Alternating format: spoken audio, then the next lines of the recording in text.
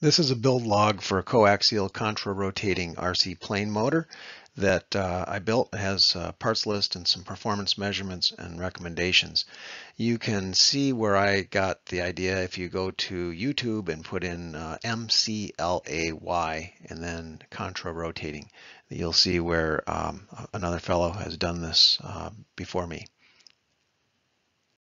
So here's the parts list on the right and a rough drawing on the left.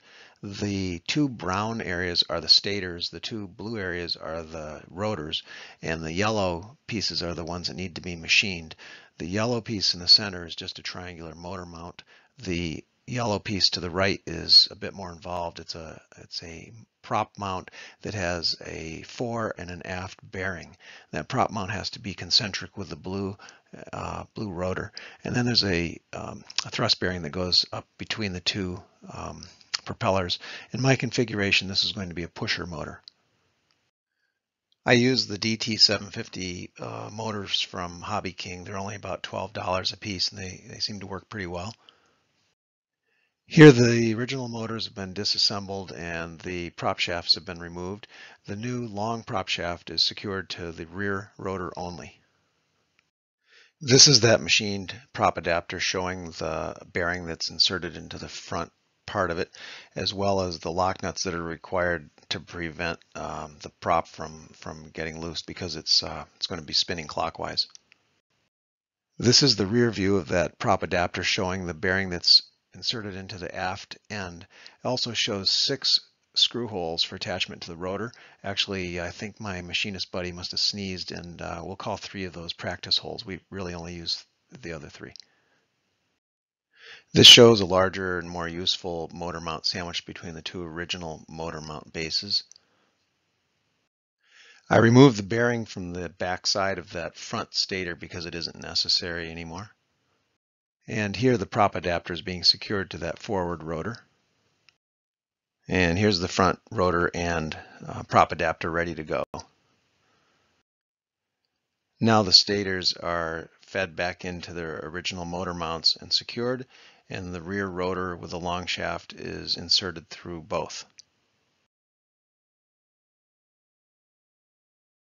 And here we are with the finished motor. So I had that long 200mm prop shaft that had to be cut off, and I thought, well, before I cut it, let's just do some tests. I've always been curious to know what effect the distance between the props has on the thrust and on the noise that the motor makes. So I devised a test. I'm not going to read through these because you can read it on your own, but basically did some measurements at different distances between props, recorded the data, and I'll show you what happened. So to measure the thrust, I got some drawer slides and sawed them off, and then mounted an aluminum extrusion onto the slides so that the whole mechanism could go fore and aft with minimal friction. And then to measure the thrust, I attached a small scale to the front part of the slide since this was set up as a pusher motor. For the measurement of the noise, I used a cell phone 36 inches from the side of the motor and used software that's listed under the procedure slide.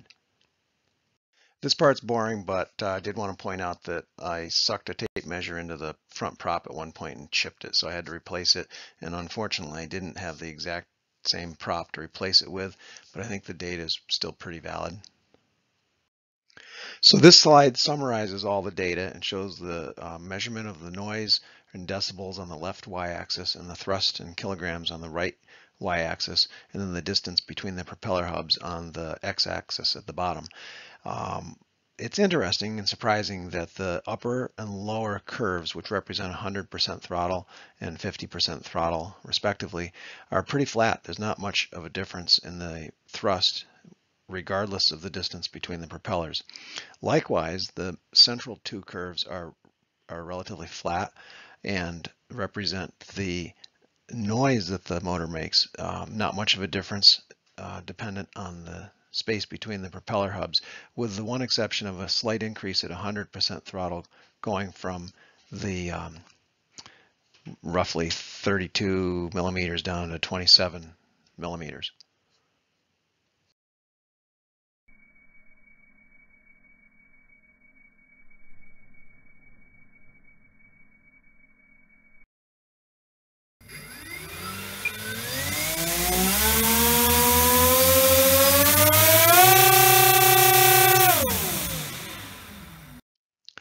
The accuracy of the raw numbers is unknown, but the reproducibility of the data is very high. Thrust and noise levels remain relatively constant despite varying the distance between the propellers. I had a little problem about halfway through where the tape measure got sucked into the forward prop and chipped the blade. I didn't have a replacement from that manufacturer, but I had a different propeller that had the same size and the same pitch. And when I substituted that, the thrust curves and the noise curves didn't take a jump. So I think the data is okay. It'd be interesting to do this test again with a two-blade prop and see what happens, and also maybe do the test just measuring the efficiency of the contra-rotating motor setup versus two single motors to see if there's more of an electrical demand or less of an electrical demand. I did test after this initial test was done. I did test the thrust of the individual motors run one at a time, and when they are summed, the total thrust was almost identical to the thrust of the coaxial motor. Contra-rotating props are fascinating, and I hope that you build one to put into your plane or your boat or whatever it is you're making. Thanks for watching the video.